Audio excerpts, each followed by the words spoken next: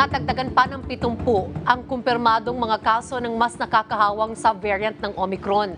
Maliban po dyan, umabot na rin sa 6.8% ang positivity rate ng COVID-19. Pero ayon po sa OCTA Research, posibleng ito ay dahil sa mababang testing sa bansa. Si Mark Fetalco sa detalye, Mark.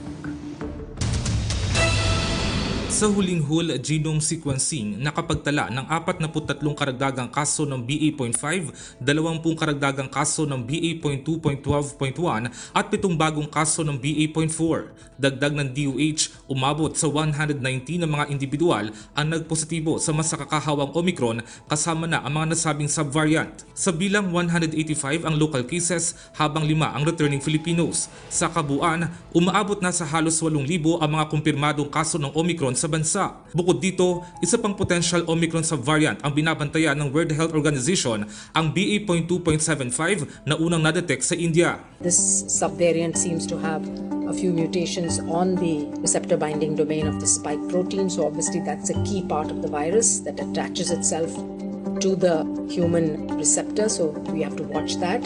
It's still too early to know if this subvariant has properties of additional immune evasion. Kahit mas nakakahawang Omicron, sinabi ng DOH na hindi naman ito nagdudulot ng mas malalang sintomas ng COVID-19 kumpara sa ibang variant. Ito'y kasunod ng pahayag ni Pangulong Bongbong Marcos na maaring maikumpara ang Omicron sa isang flu. Ayon sa DOH, ang obserbasyon ng Pangulo ay suportado rin ng datos na 3.09% lang ng mga naitalang kaso ng Omicron sa bansa mula December 2021 hanggang Pebrero ang severe at critical. Wala pa ito sa kalahati na naitalang severe at critical noong kasagsagan ng Delta at Alpha variant. Git ng ahensya, nakatulong ang mataas na vaccination coverage at pagsunod sa health protocols para manatiling manageable ang severity ng sakit. Sa kabila nito, mula sa 4.9% noong nakaraang linggo, tumaas ang positivity rate sa bansa sa 6.8% na lampas sa WHO benchmark na 5% para masabing kontrolado ang pagkalat ng virus. Ayon pa sa DOH, 6 pa ng mga rehiyon ang may positivity rate